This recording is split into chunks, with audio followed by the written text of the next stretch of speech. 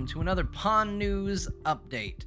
We got a lot to talk about tonight, and so we're going to move pretty quick because this week is a huge week. It is Free Preview number 3, or 3 Preview, as it has been suggested that it should be called, and I like it. I like it a lot. Bad puns, always good in my book. But we got a lot to talk about in terms of the Free Preview, or 3 Preview. So let's talk about it. Let's do behind the scenes stuff first, and let's talk about Scott. Now, we're going to get into what happened last week, but I did mention on the show, Scott got a little bit of a nerf, and I do want to talk a little bit about that because obviously the impact has already been felt and witnessed in Frog Wrestling. So what happened was I took a look at Scott's stats. It's not maybe a big secret, but if you didn't know, I'll let you know that when I am making a character, I sort of just pick a wrestler and I copy their moves, their stats, everything over based on who I want to kind of be the template for that wrestler. And because I wanted Scott to be like a boss, I picked Roman Reigns. He has the highest power rating of anybody in WWE 2K23, and it just made sense to do that. It was that or pick somebody like Brock Lesnar, who's not quite as high on stats, but very similarly, highly durable, a big terror in the ring. But every time I ran matches behind the scenes, which is something I do, I test matches quite frequently. I've basically seen what we're going to be doing on the Free Preview multiple times already, just to kind of make sure that the matches are good. And sometimes I still get surprised. The AI will still do something unexpected, or a match will just suddenly be extremely one-sided, where maybe the 3 or 4 times that I ran it, it was nice and even. But one thing was universally true with Scott. He always squashed people. It was kind of insane. Every now and then something truly weird and miraculous would happen in testing, and I would see a victory happen against Scott.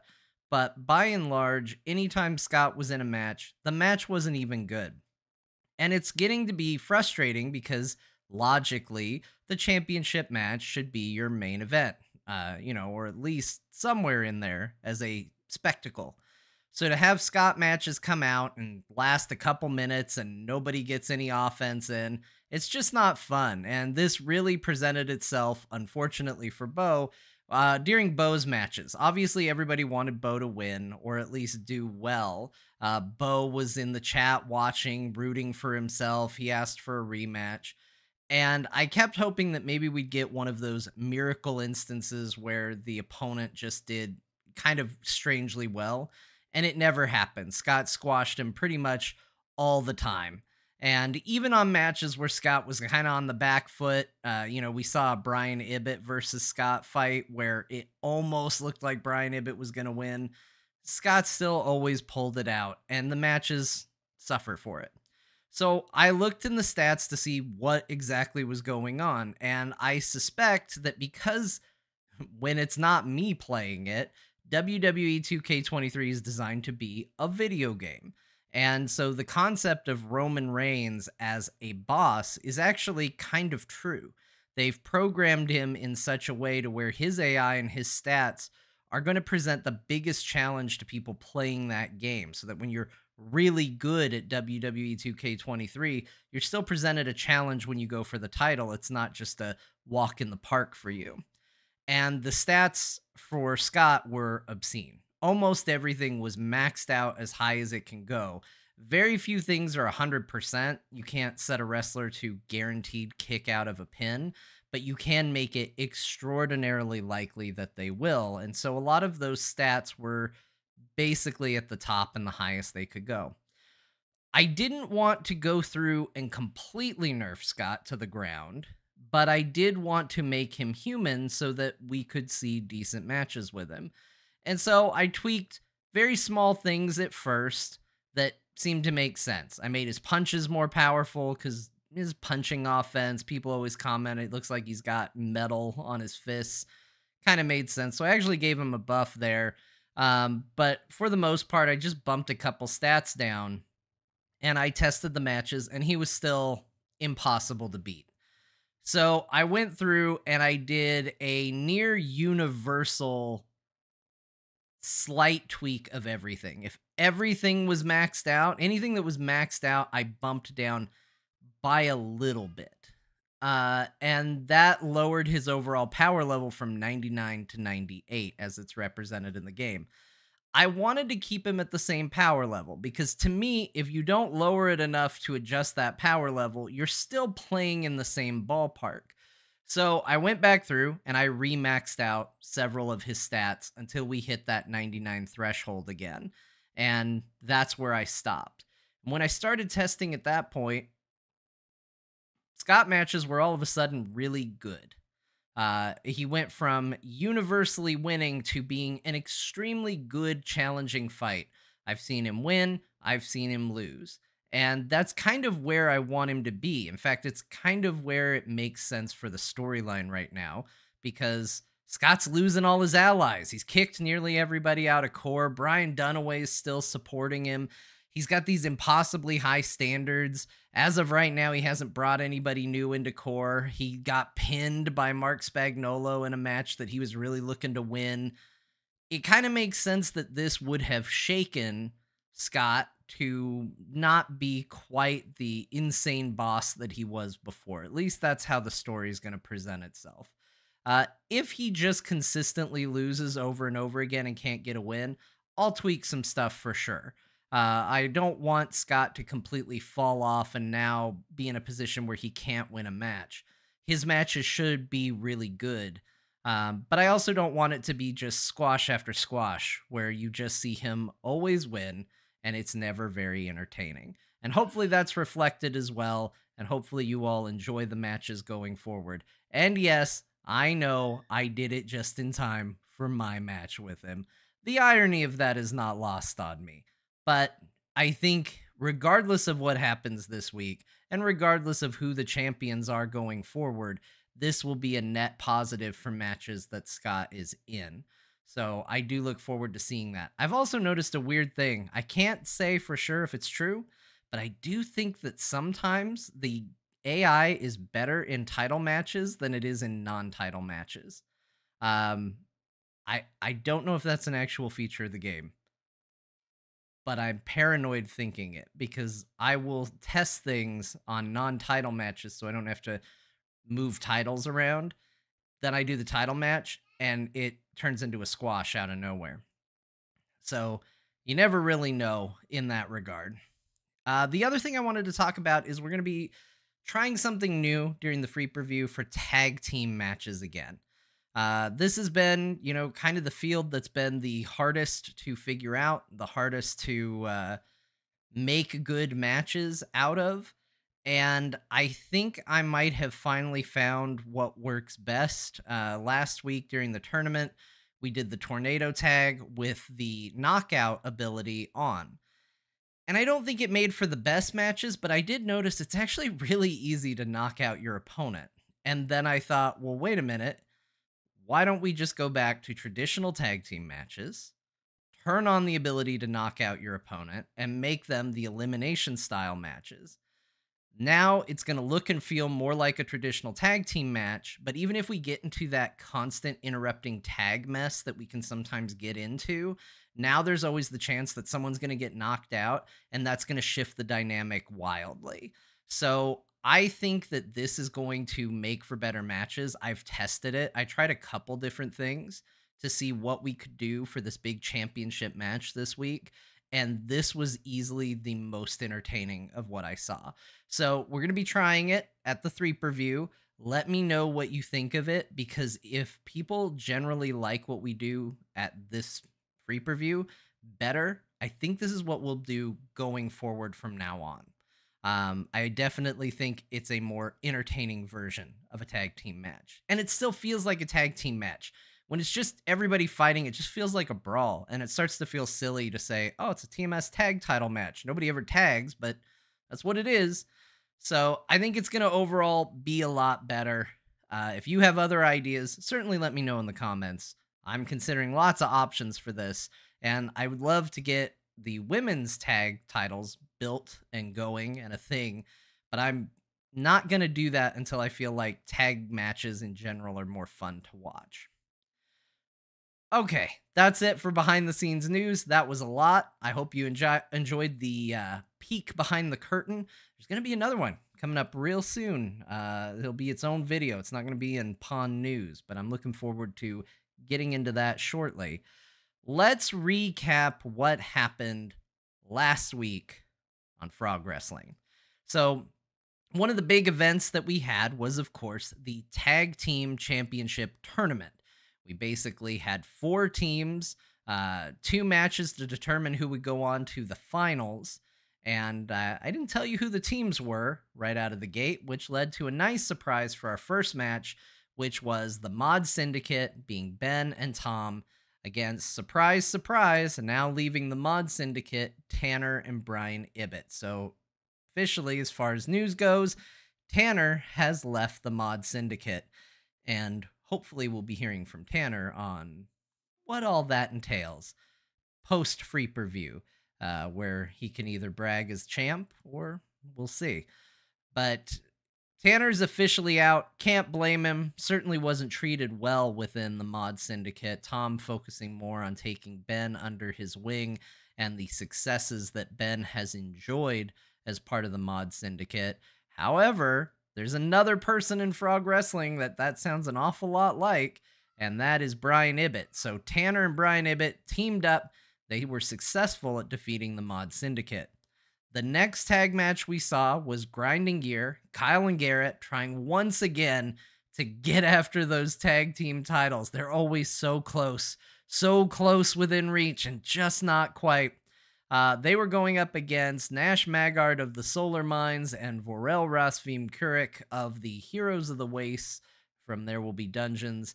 And Garrett and Kyle managed to defeat their fictional doppelgangers. Well, I guess Nash isn't technically Garrett's fictional doppelganger, but, you know, Kyle and Vorel are. So they moved on, and then that led to our final match, which did see Tanner Goodman, Brian Ibbett, triumphant over Grinding Gear, still one step behind for Garrett and Kyle. We'll have to see what's next for them, but a great chance at redemption for Brian Ibbett and Tanner Goodman, who've had a rough journey, both of them, to get to this spot. After that, we did see a big match between Scott Johnson and Mark Spagnolo, and the champion has officially tasted defeat for the first time in singles match for a long time. I think it was actually Kyle who beat him for the, that was way back. That was quite a ways back. I think Kyle managed it in a one-off non-title match. But Mark making a mark in Frog Wrestling with that victory.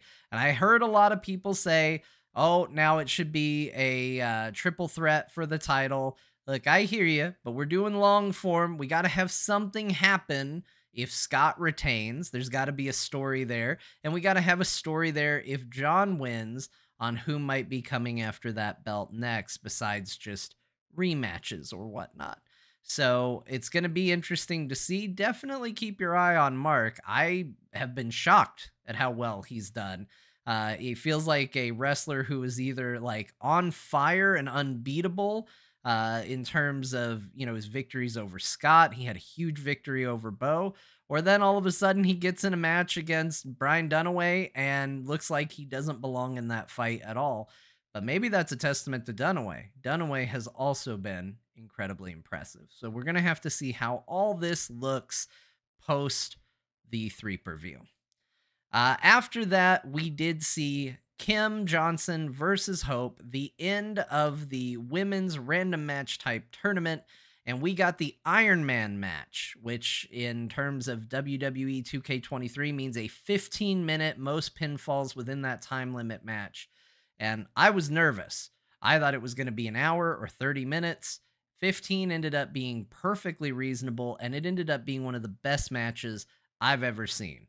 I polled the audience while they watched it, and it was almost universally agreed that this was a great match that people wanted to see more of. And as a result, the final title match next week is going to be an Iron Man match as well. So, kudos. The winner there, I guess it's worth noting, was Kim Johnson.